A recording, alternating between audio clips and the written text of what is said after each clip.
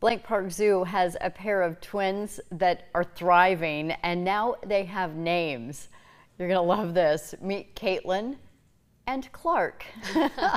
They are cotton-top tamarins born back in February. More than 1,300 people voted on their names, with Caitlin and Clark getting the win with 535 votes. The school hopes that the birth of these twins, along with their recognizable names, bring more awareness to this critically endangered species. They're so fun to watch. I know. I want to know which one's Caitlin and which one's Clark. Yeah, and how do we distinguish between the two? Are they identical twins? I don't know. There's a lot. We'll so figure many all questions. this out.